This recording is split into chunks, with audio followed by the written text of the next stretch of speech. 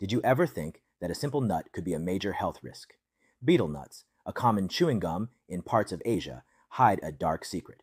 These nuts contain carcinogenic compounds, thus increasing the risk of mouth and esophageal cancer. Just how dangerous are betel nuts?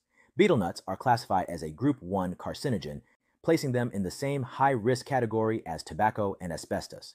This classification is due to evidence that they contain chemicals that can cause cellular changes, leading to cancer. Did you know that a common nut can be addictive? Betel nuts are a natural stimulant as they pack psychoactive compounds that can spark euphoria and alertness. However, researchers also found that certain compounds in it may act as antidepressants, thus adding to their addictive potential. Did you know betel nuts affect more than just oral health?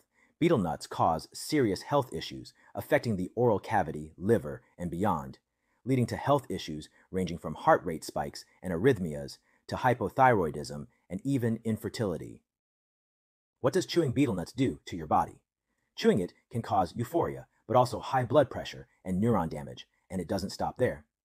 Auriculine from betel nuts disrupts immune function and fat metabolism, increasing the risk of diabetes and metabolic syndromes. Why do people continue to chew betel nuts?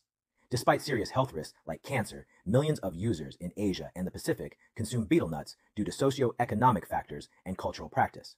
Thus, regulating its use is a balance of respecting traditions while protecting health.